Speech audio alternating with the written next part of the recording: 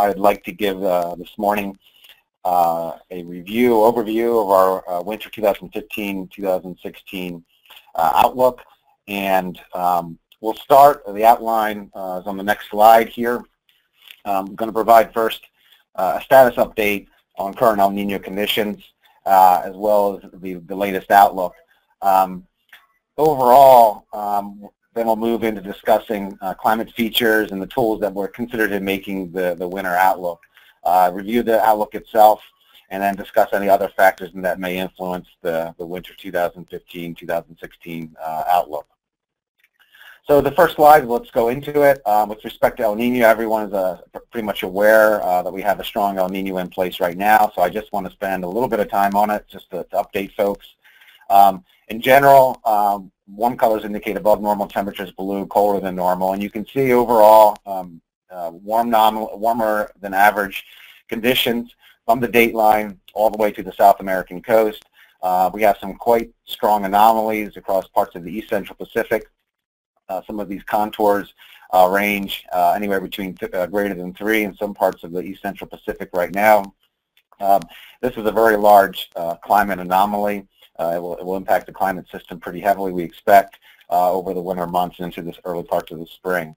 If we take a look at the next slide, a review of the subsurface conditions. This is a cross-section along the equator from the surface down to 300 meters for the Pacific Basin, basically. If you take a look from the date line to the east, let me use my pointer here to help. From the date line to the east, we have this large area, reservoir of warmer than average water. Some of these anomalies in the East Central Pacific from about 130 west to 100 west are actually greater than 6 degrees above normal. Some of the other shade, this is about to 120 to 150 meters in depth. So there's a large reservoir of warm water to help sustain this event and likely sustain it at strong strength through the winter months into the at least through the winter months at the current time. We go to the next, one of the things that we need to look for, of course, with respect to the outlook, teleconnections, is how the atmosphere is responding in the tropical atmosphere. What I have shown here are 3 images. One at the top is a proxy for tropical rainfall. It's outgoing long-wave radiation. Blue shades indicate enhanced rainfall compared to normal. Red shades suppressed rainfall compared to normal. And the idea here is with the warmer SSTs, we would like to see convection and rainfall enhance across the Central and Eastern Pacific, which has been happening for the last several months. So that's a very strong signal, as well as drying across parts of Indonesia. What we typically expect during El Nino events, which we're also seeing, is the change in the circulation, the wind field. The low-level winds are shown in the middle plot, and arrows that point from left to right, which is what's shown across much of the Central Pacific, basically indicates a weakening of the easterly trade winds, and that's been happening as well. That's established. And in the upper levels, we typically see easterly wind anomalies at the upper levels along the equator, and just as important are anticyclonic circulations both north and south of the equator, which help to redistribute mass and change the circulation teleconnection-wise into the mid-latitudes in the Pacific and later North America. So right now we're seeing nice conditions in the ocean and in the atmosphere for the strong El Nino that we have going on right now. As far as a comparison, what's shown here are a number of El Nino events since 1990. This is courtesy of Michel Leroux. Time increases as you go to the right, and this is for the Niño 3.4 temperature anomaly. The 0 line is right through here. What's shown in the black line is 2015, and what's shown in the cyan line is 1997. So that's the last strong event we had.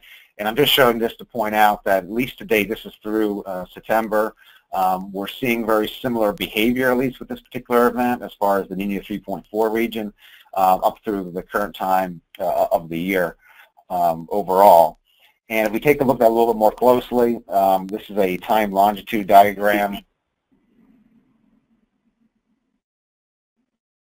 This is a time longitude diagram.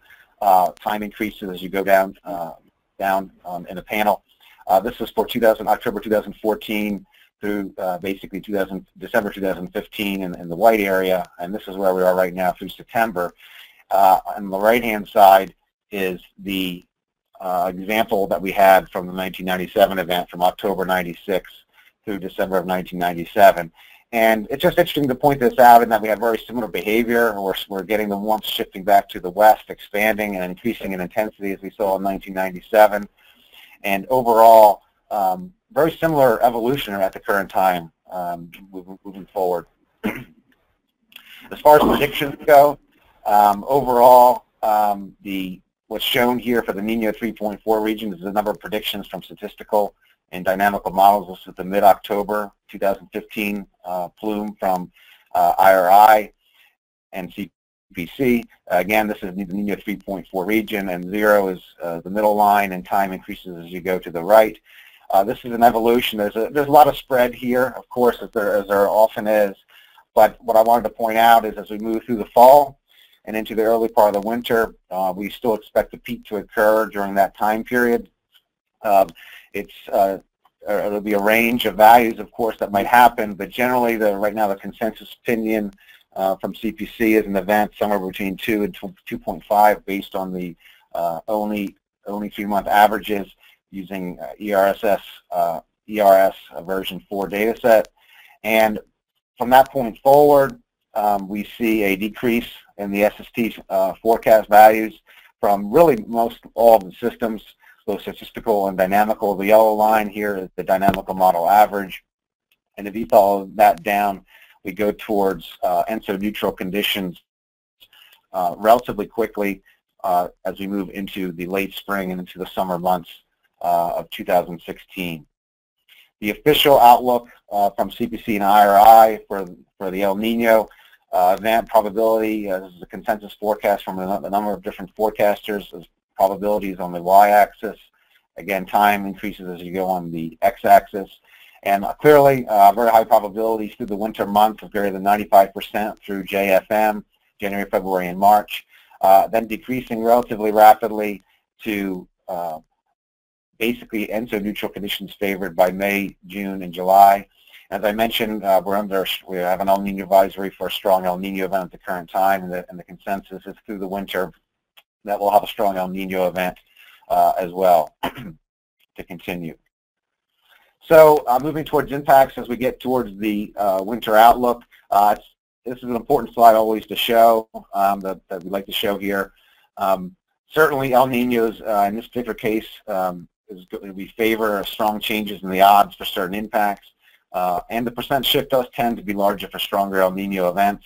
But as I think many people can understand, that the impacts are never guaranteed. There's in seasonal climate prediction. These are unpredictable. There are other unpredictable elements, which I'll talk about later, that certainly influence the result. But if we take a look in a probabilistic sense, which our forecasts are, this is just kind of an example of how some of the shift we might have with respect to, this is an example for precipitation, but it works the same way with temperature, of course. And we're just talking about shifts in the odds of the distribution from one equal chances of 33, 33, 33 to something that, based on El Nino impacts, will be larger for certain temperature or precipitation in certain regions of the country. So what I want to first show is composites of 6 strong El Nino events for temperatures. This is, again, anchored to the 1981 to 2010 climatology. The yellow shades and red shades indicate above normal temperatures, the blue shades below normal temperatures. And generally, with these events, on average, we have found, for the most part, generally a warm across the northern tier of the United States, so parts of the northern and central region favoring above normal temperatures during strong El Nino events. Generally a tilt towards below normal across parts of the southern region, and then we see an intermediate zone across parts of the Tennessee Valley, lower mid-Atlantic, and central Mississippi Valley. One of the things that we also make use of in our temperature forecasts, both temperature and precipitation forecasts for the seasonal time range are trends. And we have a tool here, it's called Optical Climate Normal. It's basically just a trend tool that does a comparison between the last 15 years of data versus the 30-year climatology. And all I'm saying here for the forecast in this particular case is that the trends were really only a factor across the West for this season, this year, and a little bit along parts of the Northeast and New England region. There were slight negative trends based on some of the cooler years across parts of the interior. One thing I want to show is we take a look at analogs as well. This is a constructed analog, so this makes use of many years, not just a few years, and these are objectively combined based on using where the weights are the highest for closely matching analogs. And this is based on global SST, so it makes use of SST not only in the equatorial region of the Pacific, but also the North Pacific and the Atlantic Basin. And this is where one of the greatest uncertainties are in the outlook, is across parts of the Mid-Atlantic region. This is often the case, but especially with this particular year, this particular tool has some predictors that are trying to tap into some of the patterns we've had recently over the last couple of winters, where we have had more ridging along the west coast and across parts of the North Pacific following colder air. So it's basically favoring a little bit more colder signature further north into the Mid-Atlantic and parts of New England and the Great Lakes, Eastern Great Lakes region, than say some of the model guides, which I'll show in a second. But there's good consistency for warmth from across California along the northern tier and across parts of New England in this particular tool. If we look at dynamical model guidance, this is computer examples or in simulation forecast plots for temperature anomalies for December, January, and February from 7 models as part of the North American multi-model ensemble. Just want to show the range of spread of these particular forecasts.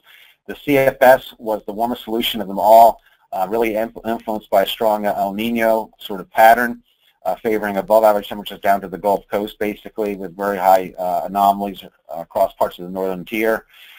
Some of the other models, most of the other models tend to have less of that signature, more across parts of the northern Great Lakes, northern plains, and parts of the Northeast, with a cold signature across the Southeast predominantly in all of these solutions. Overall, the CSM4 from NCAR was a warmer solution, but that was generally discounted because of the signature that we see and across parts of Alaska, which is really not consistent with El Niño conditions. We'd like to take a look at the probabilistic version of the NME, which makes use of counts of the ensemble members. And if you take a look at that, the 40% probability line for above is mainly across the central Ohio Valley, central Mid-Atlantic region, and back across parts of the Central Plains and then down towards California, with the low number temperature probabilities elevated over climatology across the southern regions from Texas to basically the Atlantic coast and parts of Florida. The official outlook for December, January, and February from CPC is a compromise from a lot of these different systems, as well as a strong El Niño event, favoring above normal temperatures with a slight tilt in the odds. Keep in mind these are probabilities, and the first shade of yellow is just a tilt greater than 33% to 40% across parts of the central Mississippi Valley, lower Ohio Valley into the lower Mid-Atlantic region. The highest probabilities for above average temperatures were across the very far northern Great Lakes, where we had support from strong El Niño events. The highest probabilities from the North American multi-model ensemble information, and had consistent results with some of the statistical tools. Where we have our biggest concern and the uncertainty is greatest is in this region, where we had some variation between the statistical tools that I mentioned, as well as compared to the dynamical model guidance. And so EC is favored in a large area from the lower Mid-Atlantic westward to the central and southern parts of the central Mississippi Valley, overall favoring below normal temperatures again from along the southern tier of the U.S. in the southern region. We turn towards precipitation.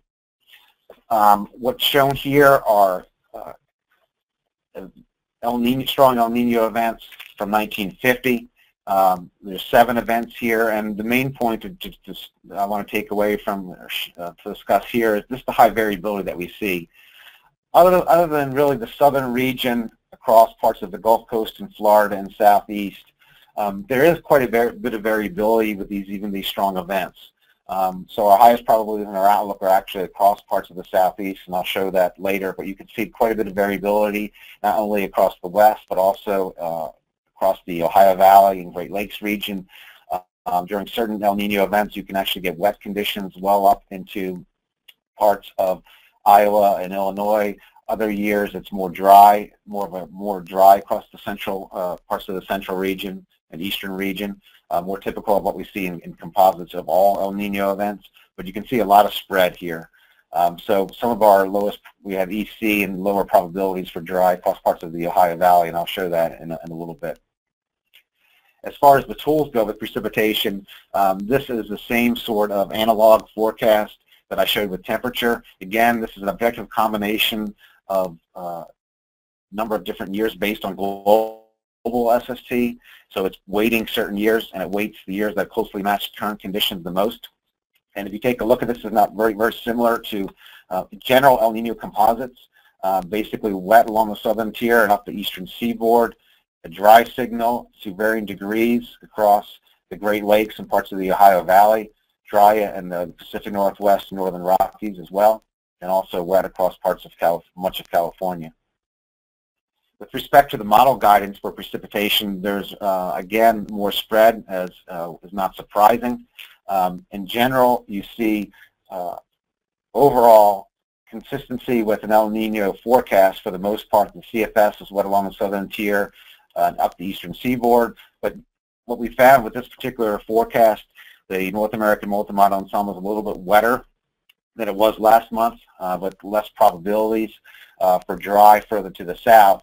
And if you take a look at the ability forecast for from the NMME for the three classes, this is what you see. It generally was wetter across much of the southwest and southern plains from previous forecasts, but maintains high probabilities for above median precipitation along the Gulf Coast and up the eastern seaboard, with generally favoring below median precipitation across parts of the Great Lakes, northern Ohio Valley, back along the northern tier of the U.S. into the northern Rockies. This is a little bit of a shift north of the dry areas from previous model guidance. So we did shift our area a little bit further to the north. During all El Nino events, when you consider them, there's more of a dry signal down through here, further to the south. So we'll see how this plays out, and we'll be updating the December, January, February outlook, of course, in mid-November. So this is the official outlook for precipitation. I want to start with the above median areas. Again, with the strong southern stream expected, the southern and southward and eastward shifted storm track, generally favoring above average precipitation across the southern tier of the U.S., with probabilities quite high across parts of extreme southeast Georgia and much of Florida of greater than 70%. Probabilities rapidly drop off as you move back towards the northwest, where we favor below median precipitation, again, across the Great Lakes, consistent with model guidance. Basically, El Nino composites and some of the statistical guidance that we have as well. EC is favored through from, say, Iowa and parts of the north central plains, southward through Arkansas, and again in a region in between the two centers of action across western parts of the Appalachians into western New England. Another thing to point out during the winter season is the enhanced odds of severe weather across parts of the southeast, especially during January and February, with a strong jet expected across the southern tier of the United States. I just want to move forward to show how the forecast coverage and probabilities maximize in January, February, and March. This is an example of February, March, and April, just to give you an insight as to how the outlooks vary as we get later into the winter, into the early spring at the current time. During that period, we tend to see more of during El Nino events, more of a cold signal a little further to the north, so this area slowly migrates during JFM and FMA, and a receding somewhat of the above average temperature forecast region. For precipitation, probabilities begin to drastically drop off for above median precipitation. For the area of dry conditions, usually as we get later into winter, the stronger signal the signal across parts of the Great Lakes and Ohio Valley is often has more coverage and actually is a stronger signature. So that is maintained at the current levels through February, March, and April. So other factors that are going to affect the winter outlook. Many of you are familiar with the Madden-Julian oscillation. This is a disturbance that originates in the tropics and is basically a rainfall pattern, which is shown here on the bottom right in animation. It's a rainfall couplet pattern where drier and wetter conditions on a large scale move eastward through the global tropics. And the reason this is important is this can sometimes change the circulation in the mid-latitudes and produce similar impacts to ENSO, but on a shorter time scale. But what I will say during strong El Nino episodes in which we find ourselves in now and most likely through the winter is that the MJO activity, which has already been borne out over the last few weeks and last several weeks and few months, is that the MJO activity is typically less active. So this may not be a strong player this particular winter, but I did want to mention it. One thing we see often with MJO activity is we tend to have more extremes globally. If we do get an MJO event during this period, again, which is less favored during strong El Niños, we may have even more precipitation across parts of the southern stream than even with the ENSO background state.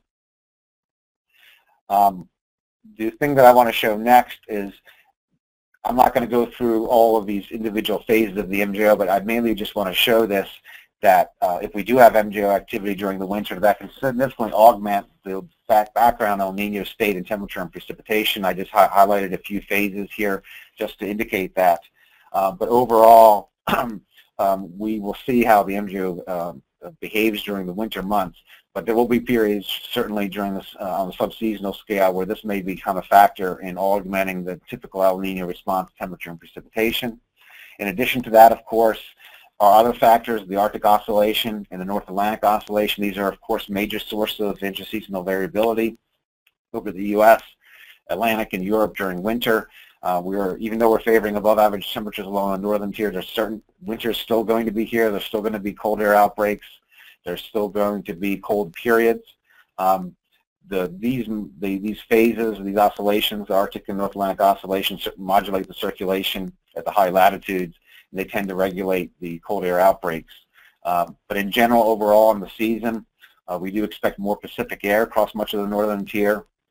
And so we'll have to see how these particular oscillations, really it's a research issue of predictability at the seasonal time scale.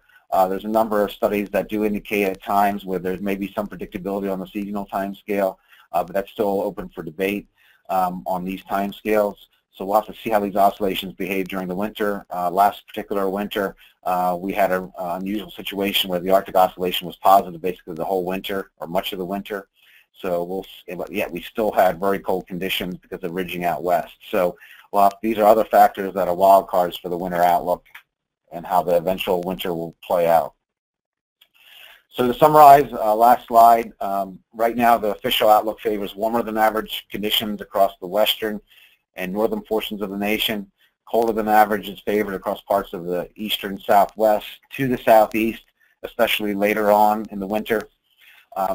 With more Pacific air favored because of the El Nino circulation changes that we favor, odds are elevated for less frequent and probably shorter duration cold air outbreaks across parts of the interior U.S. Drier than average conditions are expected for the Pacific Northwest, Northern Rockies, and Great Lakes. Wetter than average across much of the southern tier, especially across the southeast and Florida, as well as later in the winter. With the southern shifted storm track and enhanced southern jet, potential for heavy precipitation events across the south are elevated, as well as severe weather across parts of the southeast, including Florida, especially during January and February of the winter. And so that I will end. I appreciate very much your time and attention. Thank you very much.